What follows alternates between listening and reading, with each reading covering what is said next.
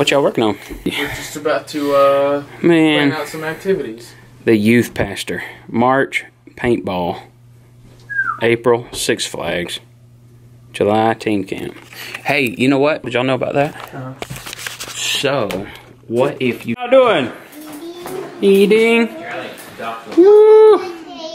All these babies. So we're here at the house with Josh and Steven. And Josh and Steven have both, it's okay for me to vlog this?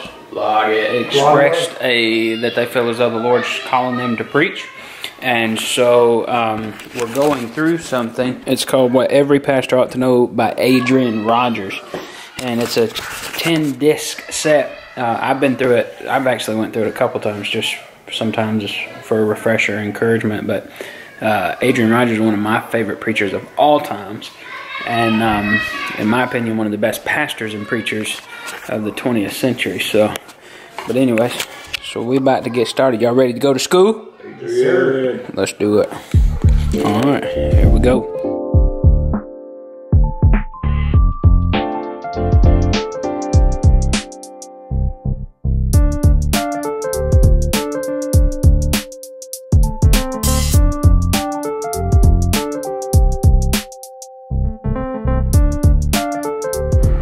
Woody, where you been? Top dog. The classic burger. The classic burger.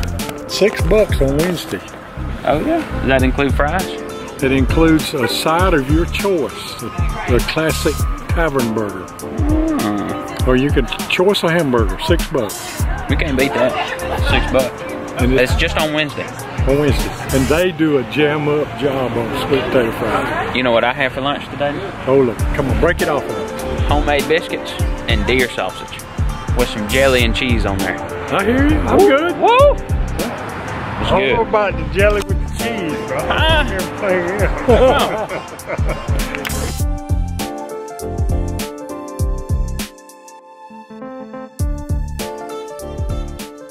These two prophets, Moses and Elijah, are going to show up in the midst of the Great Tribulation. And they're going to be preaching. They're going to be preaching. And let it be a blessing, again, to hear. Let me remind you, I've said it before, and we need to remember again, people can and will be saved in the midst of the Great Tribulation. Okay?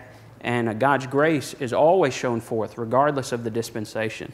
And it just depends upon whether or not they believe the truth or they believe a lie. If they receive that mark, they'll die and go to hell. But if they reject the mark and wait on the Messiah, they can be saved.